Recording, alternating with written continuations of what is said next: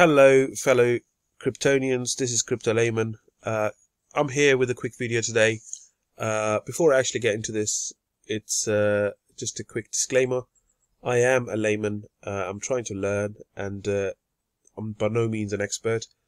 This is how I have understood how the helium mining and proof of coverage protocol works. So I hope I've got it right. If I don't, please leave a note, leave a message, or a comment, and I would really appreciate that. As I said, I'm learning. This is a learning journey, and I would appreciate any help I can get. Thank you very much. Without further ado, here is my attempt in explaining how the proof of coverage on the Helium network works. Right, this is to illustrate how proof of coverage for the Helium network works. So I'm just going to try and simplify it. So say this is the Helium blockchain.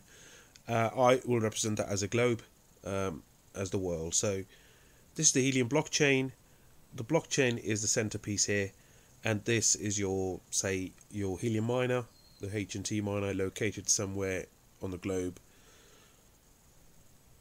So what happens is the Helium blockchain issues or calls out to your Helium miner and says, "Are you there?"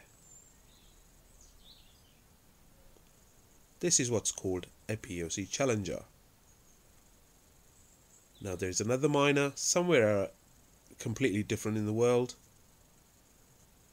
It's randomly selected by the blockchain and tasked with confirming your location.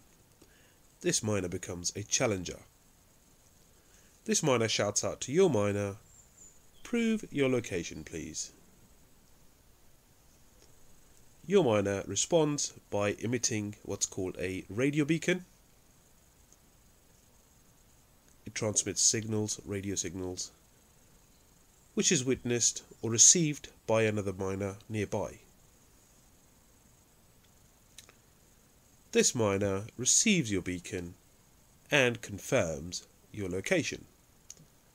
So it shouts out to the blockchain, "Look, I can confirm this guy is there, and I am a witness to this."